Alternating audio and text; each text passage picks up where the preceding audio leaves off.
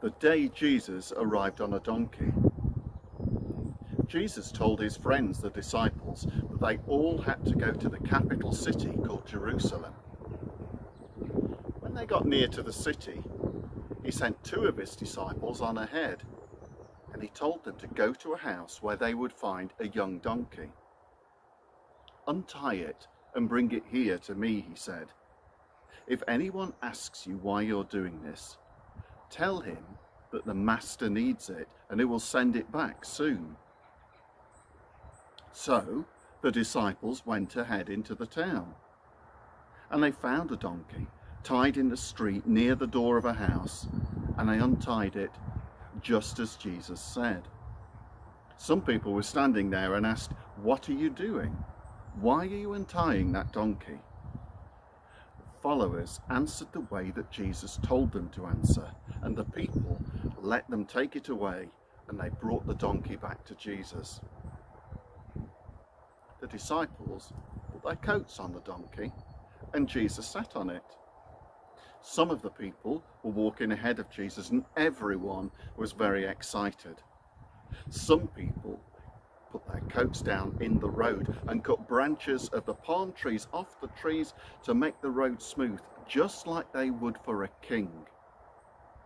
And all of them were shouting, "Praise God," they said. "Bless the one who comes in the name of the Lord. Praise to God in heaven."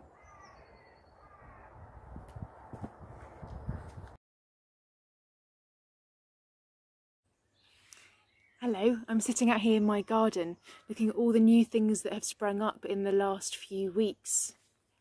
These came from nowhere.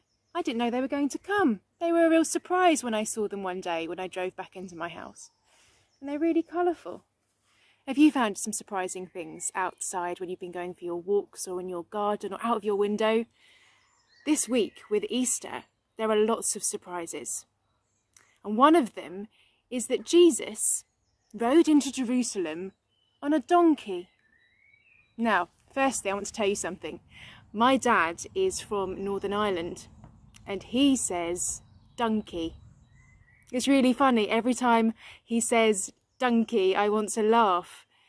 But whether you say donkey or donkey, it's still a bit strange to ride into a city on top of one. Especially if, like Jesus, everyone expects you to be this mighty, powerful warrior. You see, Jesus had this reputation. He'd been doing these amazing things for 3 years, healing people and teaching people, and loads of people had started following him.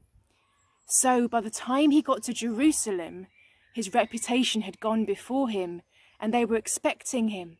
They'd heard of this teacher, this person who was going to help them, free them from the people that were keeping them captive. And then he rode in on a donkey. Because Jesus wasn't the normal kind of warrior or king or leader.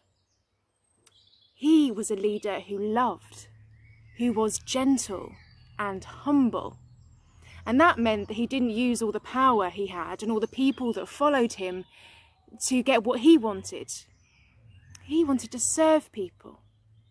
So when he rode in on a donkey, he was saying something about who he was, that he didn't want to be put up high on a throne and given lots of wealth and money and treasures. He wanted to serve people. That's what being a loving leader is.